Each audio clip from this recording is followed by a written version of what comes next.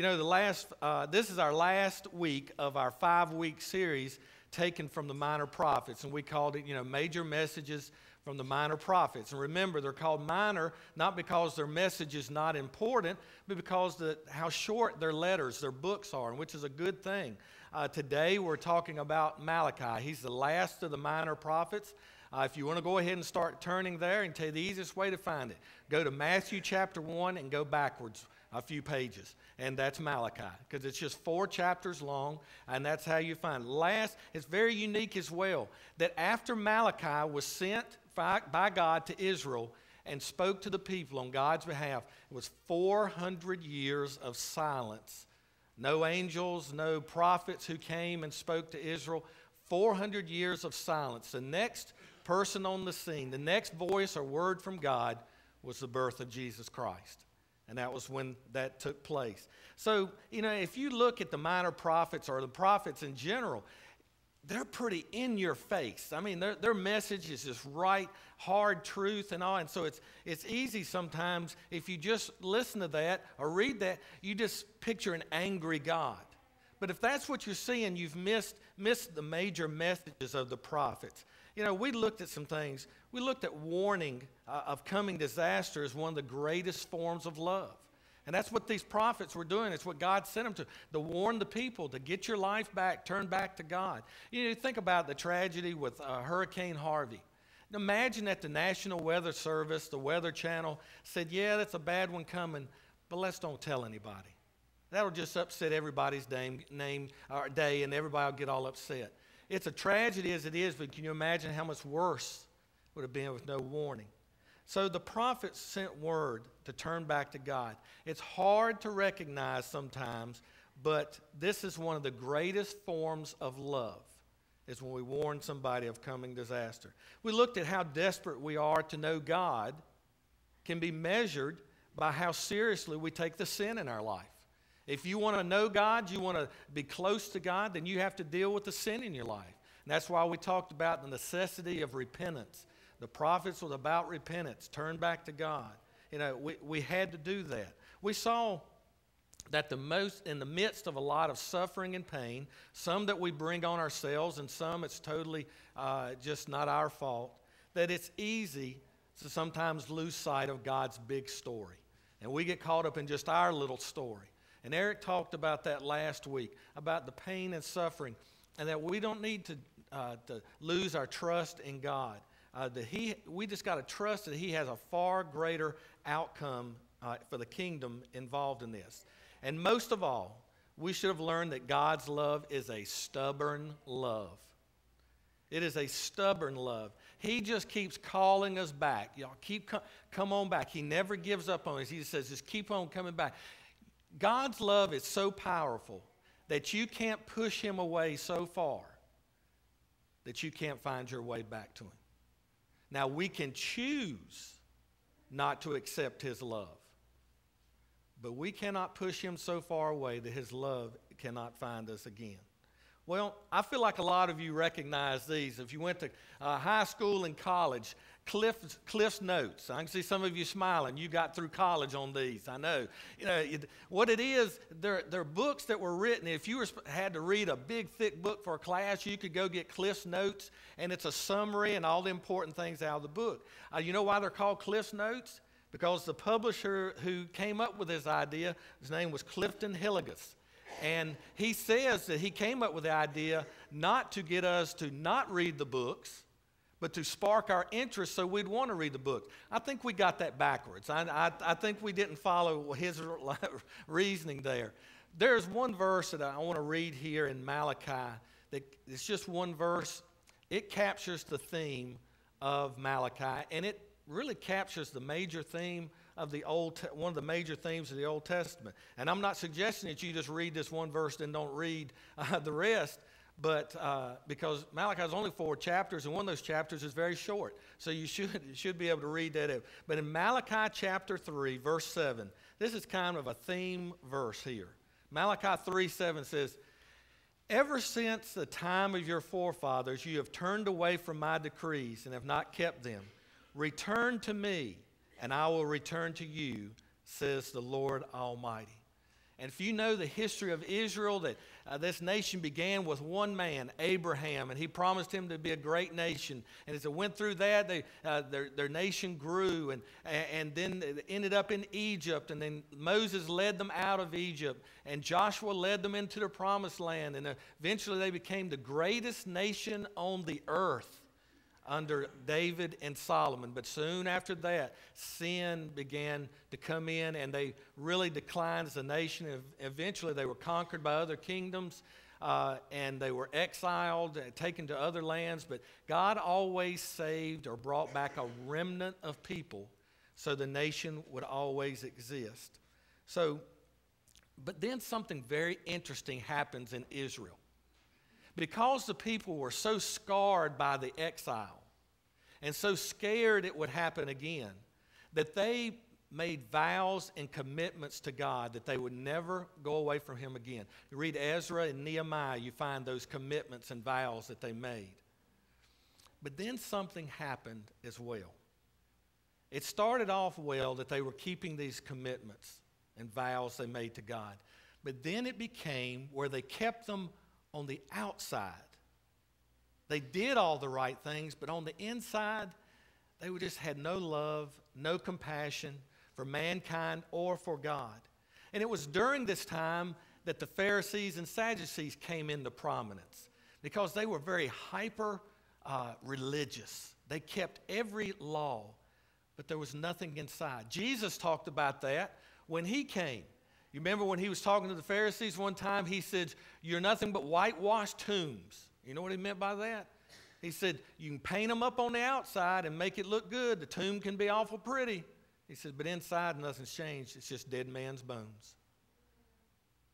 So Jesus talked about the same thing. Malachi has a very unique delivery style that he has here. If you'll notice, we read through here, he has an imaginary conversation with Israel. And he goes on and asks the questions that Israel would ask even before they had a chance to say them. Like in the verse that we read just now. I left off that last little line there. He says, but you ask, how are we to return? You know, Malachi is always just thinking a step ahead of the question they would ask. And this wasn't a sincere question.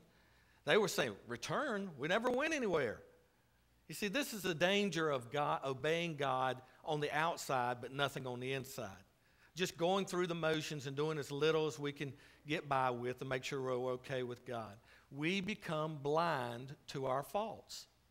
We become blind to our sins because we judge everything on the outside. If I look okay on the outside and I say the right words and I do the right things in front of people, then it doesn't matter what's inside and what happens in secret, because I'm doing everything right. And there's a real danger in that. And what I want to do with Malachi today is just highlight some of the things that he says that they've become blind to in their lives. First one's in Malachi chapter 1, verse 6, and it deals with their worship, how the worship had become empty. Malachi 1:6 says, a son honors his father, and a servant his master. If I am a father, where's the honor due me? If I'm a master, where's the respect due me, says the Lord Almighty? It is you, O priest, who show contempt for my name. But you ask, how have we shown contempt for your name? See, there's another question. And then if we drop down to verse 8, it says, when you bring blind animals for sacrifice, is that not wrong? When you sacrifice crippled or diseased animals, is that not wrong? Try offering them to your governor. Would he be pleased with you? Would he accept you, says the Lord Almighty? Now you notice he addresses it to the priest, but it was the people who were bringing the sacrifices. And they had agreed to, and God had commanded to bring your best animal to sacrifice. But they were bringing the least desirable. If they had one that was diseased or dying or crippled, that's what they were bringing. But he addresses this to the priest for this reason. They accepted the sacrifices. They went along with the people. And they should have been saying, no, you're not keeping the law that you promised to follow. Bring your best animals and your best sacrifice. And so he says this to the priest. And if he says a lot of other things to the priest that we can take and apply to ourselves. That's why you need to read this yourself. You see, this worship was half-hearted. as little as they could slip by with and didn't want to cost them too much. Now, personally speaking, for me, I was raised a mother who said, you're going to church, we're going to church. It was never a question. It was never asked, Mom, are we going to church? Because you were going. I mean, that was just it. So, so that's the foundation of my life. So I've been in church basically every Sunday of my life, I think. That's what's natural to me. And so I understand that. But for a Christian who is, and I'm not poking at anybody, I'm just saying, a Christian who is sporadic in their attendance, I just wonder what your thought process is. That I'm going to come these 3 and then miss 4, come 1, miss 2, 3. How do you decide which ones are the ones to come on? How do you decide which is important and when it's time to go back to church? And it's the same with tithing.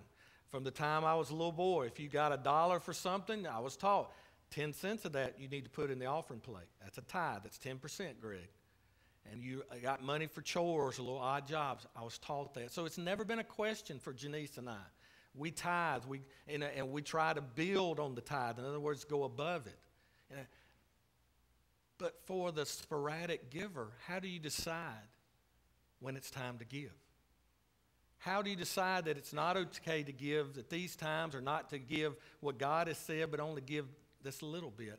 It's how do you do that? I like Malachi here. He makes it a very practical life illustration. He says, hey, try giving these gifts to the governor. See if he likes you. And the way I look at that is, try giving a gift like that to someone you love. Guys, buy your wife a toolbox for Christmas. Get your wife a lawnmower for her anniversary. Get her some golf clubs for her birthday. And see how that goes over. And what Malachi is saying here, he says, it doesn't work. This is an insult that you would do this to me. I feel like every one of us will donate to the victims of Hurricane Harvey. That's what we're going to do. But how many of us will sacrifice for them? Now, I'm not belittling, because we need to give every dollar we can. And every dollar we give is going to help people.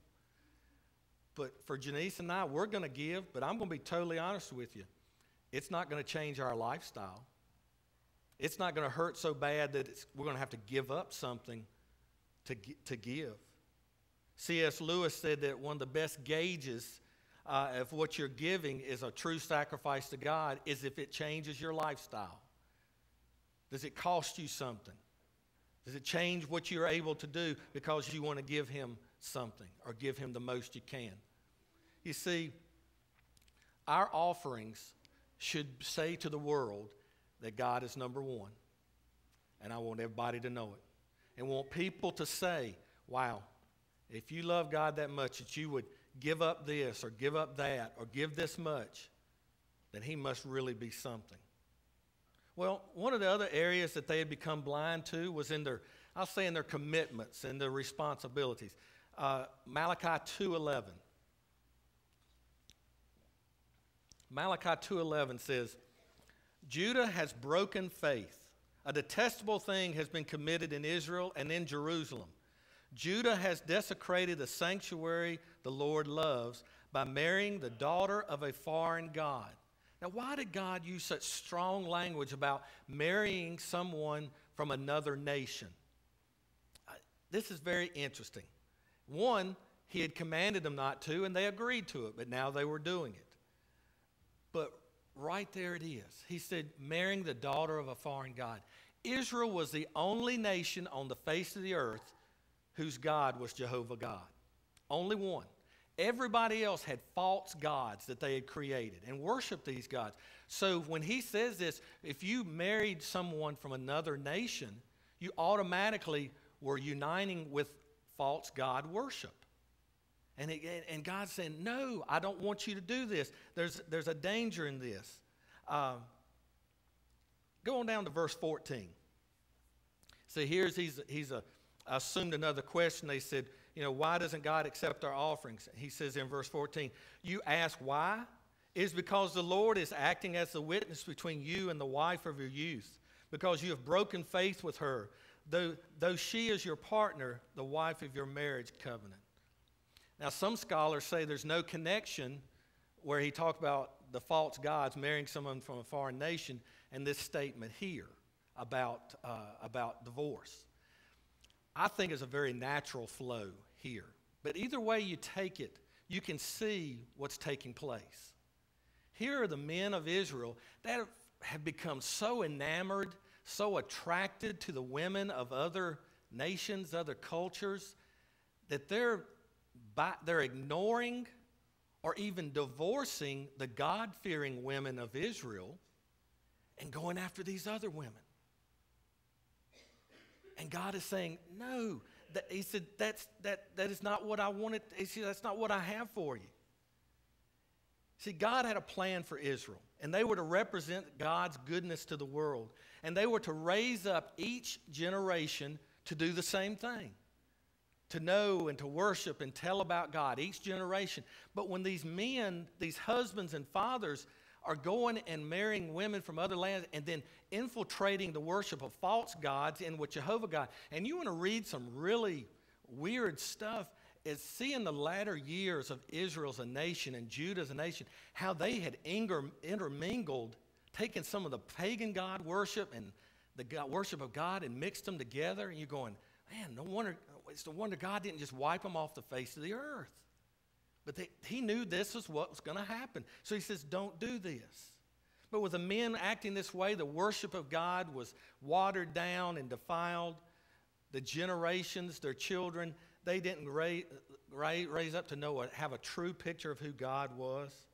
You see, the breakdown of the family was a problem then. It's a problem now. And all of us need to take our commitments and our responsibilities serious. And we need to prepare the next generation for life. In some cases, a very hard life. And we need to do a better job as husbands and as wives. You know, divorce is always a hard topic to preach on because you've got 25 minutes, 30 minutes, and I'm talking to you, and you don't get to say anything back. And divorce, situations are so different, and there's so many things to consider. And I think about my family. Divorce has touched so many. I think just in my family, my mom and dad were divorced. My sister divorced. Had two uncles on my mom's side. They were both divorced. And the one aunt who didn't, she was miserable every day of her life because of the husband she was married to. He was such a bad guy. It's touched all of us. And a lot of times when you talk about divorce, and maybe you've been divorced or your daughter or son's divorced, whatever, you kind of feel like you're being piled on. We're dragging up the past and being judgmental of, and you feel like that. And that's not the point here. We can't go back and undo the past. We can't go back. What we're trying to say here is that God has set some ideals, and that's try to live up to them. No matter where you've been, right now, live up to those ideals the very best you can. Live up to your commitments the best you can. Raise the next generation to get a true look of what God is about. We can't go back, but we can go forward, is what we're trying to say here. Another area of blindness caused by just focusing on the outside is in the area of our beliefs and our trust. Malachi 3, verse 13. Malachi 3:13 starts this way. He says, "You have said harsh things against me, says the Lord, yet you ask." Here's one of those questions. What have we said against you? You have said it is futile to serve God. What did we gain by carrying out his requirements and going about like mourners before the Lord Almighty? But now we call the arrogant blessed. Certainly the evildoers prosper, and even those who challenge God escape. Eric did an excellent job last week talking about, that in times of our life and when we're in some tough spots, that we sometimes go, God, where are you? I don't understand. And that's not what's happening here. Doubt sometimes is a good thing because it gets us to look deeper, and we look harder at our life, and we look deeper at God. Now, that's not what he's talking about. But what is happening here is that these people have looked around and said, you know, this just isn't fair. These guys are getting away with it, and these people live here are getting away with it, and here I am trying to serve God, and I'm tired of it. So I'm going to get all I can. I'm going to get all the gusto I can. I'm going to do the things they're doing because they're better off than I am. Oh, we're still going to call God our God. We're still going to go to the temple, and we're going to do all those things. But I'm not going to live the way God wants. I'm going to live like they're living because they got a better deal. That's what they're saying here. You see, eventually it leads to an attitude towards God like this next verse. And I put it up in the New Living Translation because it really kind of it says it in our language how we would say it today. Malachi 1:13. Malachi 1:13. He says, you say, it's too hard to serve the Lord, and you turn up your noses at my commands, says the Lord of heaven's armies. Yeah, can't you picture that? That when you're reading, you see what God's command is on something, you just, I'm not going to do that. That makes me too uncomfortable. That costs too much. And we curl up that nose and I'm not doing that.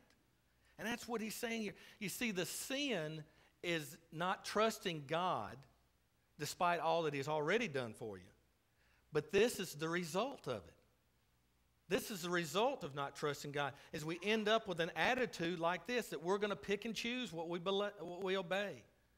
They should have seen the history of how God had always stood by them and pulled them out of the fire every time. But all they could do was look at the people around them and say, they've got it better than I do. You know, we're a strange people. We're a strange people.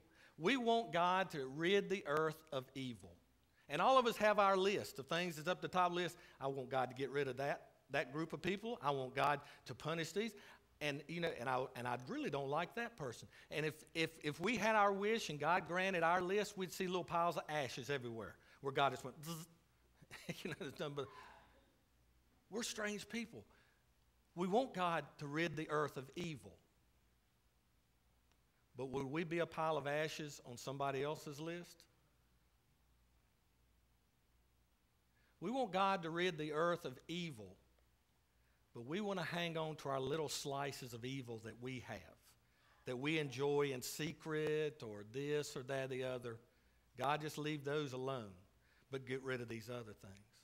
We want a God of justice who holds people accountable, who punishes people for doing bad things, and we want that to happen. But are you ready for it to happen to you? To me? We're strange when it comes to those things. Have you ever had anybody doubt your love? Have you ever had anybody say, you don't love me, and you know you do? It might have been a spouse, it may have been a child, it may be an adult child that says, you don't love me. Or if you love me, you would do this. Or they question your integrity or question your motives. And maybe it's like I said, a child, adult child, a church, a spouse. Somebody's just questioning. And you know how much that hurts, is when somebody questions that. This is exactly what God is experiencing because they doubt everything he's told them.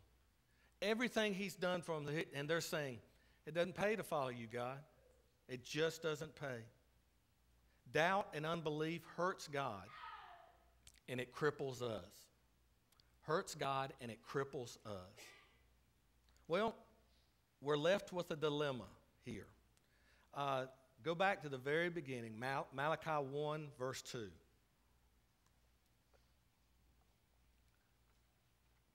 I have loved you, says the Lord. This is how he begins his letter, his sermon, his address. I have loved you, says the Lord. But you ask, how have you loved us? They question his love. Israel has a dilemma. Mankind has a dilemma. And you and I have a dilemma.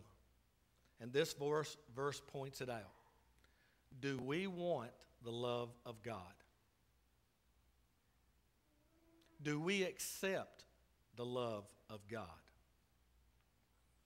Are we willing to do the things necessary in our lives to be able to experience the love of God. Earlier in Malachi 3:7, that first one we read, remember Jesus, the Lord, through Malachi, his appeal was, return to me, and I'll return to you. They were doing everything right on the outside. But God says, that's not what I want. He says, I want you to return to me wholeheartedly. It didn't work for them. It hasn't worked for anybody else, and it's not going to work for us. Malachi and all the prophets preached repentance as the way to return to him. That's why one week we emphasized so much repentance. That is the only way to return to God, is if we truly repent of our sins. And we realize what a terrible thing we've done. And we make that vow and that promise, God, I never want to do this to you again. I never want to hurt people like this again. And we set about our lives in living the very best that we can not to repeat those same sins. Jesus, when he was very, very early in his ministry, he said this in Mark chapter 1, verse 15. The time has come, he said. The kingdom of God is near. Repent and believe the good news. You know, if you were sitting here thinking, I'll be so glad when Greg and Eric get off of these prophets, all I'm hearing is about sin and repent and come back. And I'm so ready to get back to Jesus. I got some bad news for you. Jesus said the same thing. Repent, accept the good news. I don't know where you are right now. Each of us are in different places as we walk along. I don't know. You know, for you, it may be stepping out and saying, for the very first time, I want to repent of my sins. I want to give my life to Christ. I want to be baptized.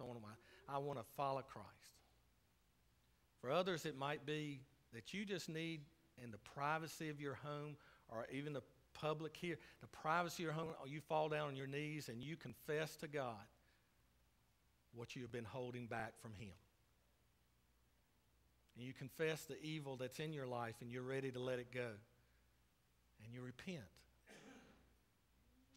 Fully aware, fully exposing to him. Saying it with your mouth. What I've done is wrong and I'm sorry for the hurt I've caused. That may be where you're at. But the truth is this. As Jesus said, the time has come. And it's time to decide. And I hope you don't delay.